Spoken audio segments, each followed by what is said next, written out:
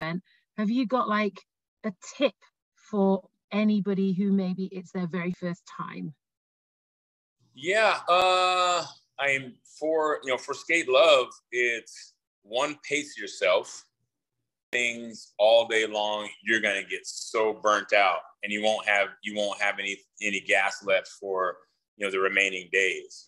It's take it in, like observe what's going on, and then like take little bits of this and little bits of that, and then take a little time off to like let yourself recharge, because the adrenaline's gonna be running like super. Right. You get around all these international skaters, and you're seeing like, oh my God, look at all this stuff. It's like running into like, the toy store, in the middle of, Christmas is coming up, and you're just like, oh my God, look at all this stuff, look at all this stuff, look at all this stuff. And, that kind of same thing happens when people get there, just like, I gotta skate, I gotta do this. And you see all these people and the different styles and, from all over the place. You just want to do everything constantly.